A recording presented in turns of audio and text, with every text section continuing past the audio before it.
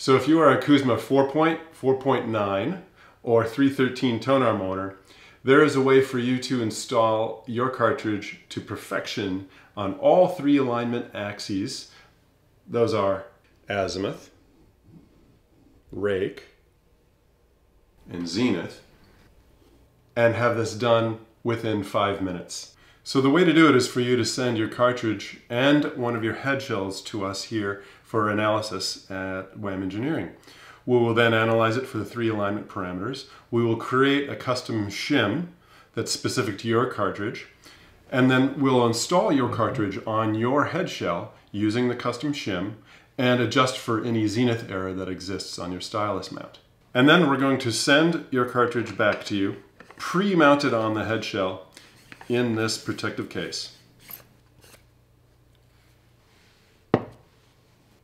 So the process on your end of the final installation couldn't be simpler. We'll start with making sure that your spindle to pivot dimension is what it should be.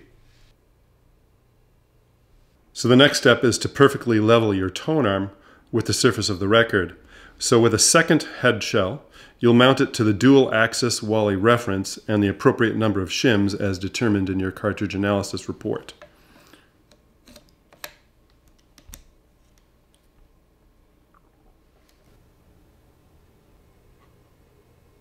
Now that the tonearm is perfectly leveled, we can remove the Wally reference dual axis and install the pre-mounted cartridge.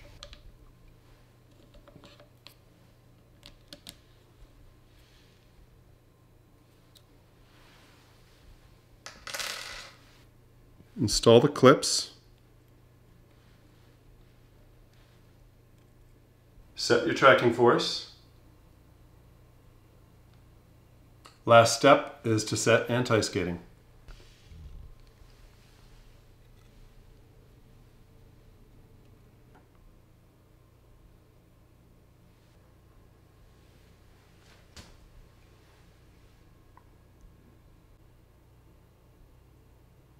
So that's it. In less than 10 minutes, you've aligned your cartridge to perfection on your Kuzma tonearm for all of the parameters: overhang, azimuth, rake, zenith error, and now tracking force and anti-skating. From here, it's time to enjoy the music.